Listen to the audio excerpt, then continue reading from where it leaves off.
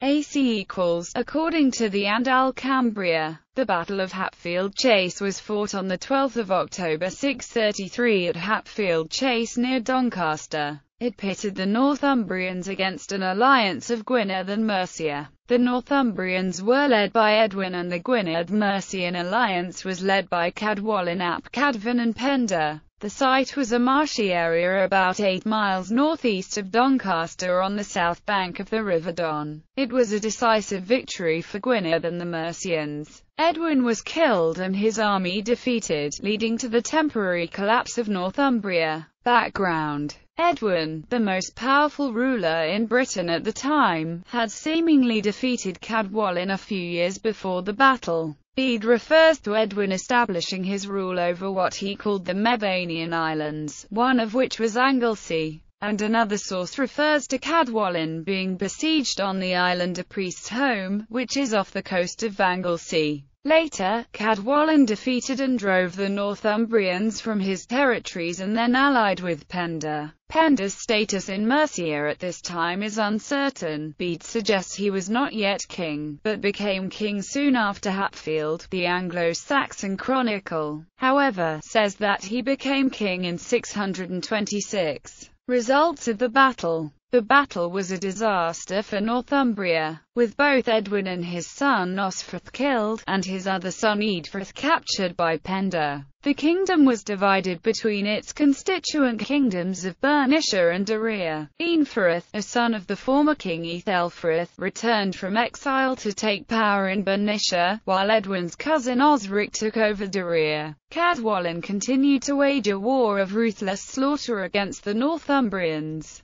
and was not stopped until he was defeated by Oswald at the Battle of Heavenfield a year after Hatfield near Cockney, Nottinghamshire. The historian D.P. Kirkby suggested that the defeat of Edwin was the outcome of a wide-ranging alliance of interests opposed to him, including the deposed Bernician line of Ethelfrith, but considering the subsequent hostility between Cadwallon and Ethelfrith's sons, such an alliance must not have survived the battle for long.